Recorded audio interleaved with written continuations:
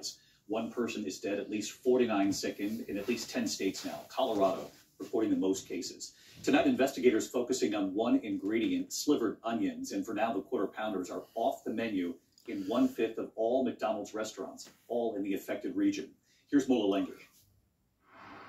Tonight, as health officials race to find the don't want no damn quarter pounds, y'all. Linked to McDonald's quarter pounders, they say they expect the number of people affected to grow. So far, they've tracked 49 cases of Ecoli across 10 states.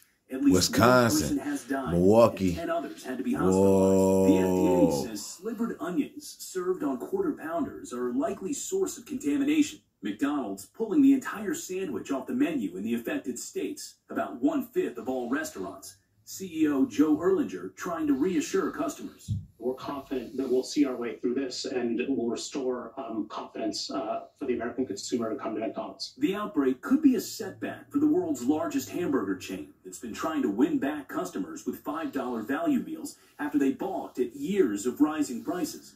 It's all about the timing of getting answers, getting a sign-off by the CDC, and making people feel comfortable that this has been addressed. McDonald's stock down about 5% today. Well, David, the one death occurring in Mesa County, Colorado, according to public health officials here. And McDonald's says at this point in the investigation, they believe the contamination stems from a single supplier, David. Mola Lengi with us here tonight. Mola, thank you. To the war in Ukraine.